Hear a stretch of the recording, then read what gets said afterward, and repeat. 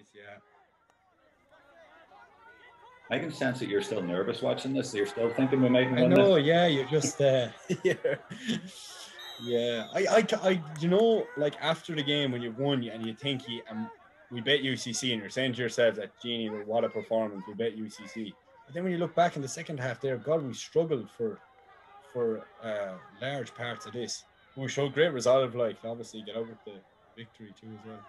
Yeah, it's amazing that you didn't realise that they'd scored 10 points in a row in the second half. Yeah, it's amazing that you'd forget something like that when you win, like. But if we got bet, we'd be, you'd be well aware of something like that. I've sort of turned down the volume here, John but Cronin there again, looking. oh, look at that. Oh. Class wee bit of skill, but there was just too much Yeah, Jamie Barron, he's so crafty.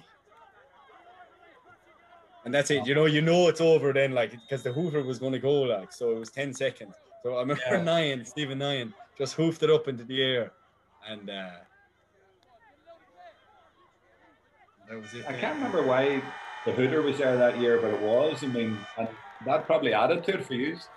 I know what kind of a David and Goliath thing is often overused in terms of wins and stuff like that, or when the underdog wins. But essentially it was like that. And that's the nature of the Fitzgibbon, that a team can come together, and if there's good cohesion and commitment and great energy between the group, you can do things above yourself, and that was definitely the case.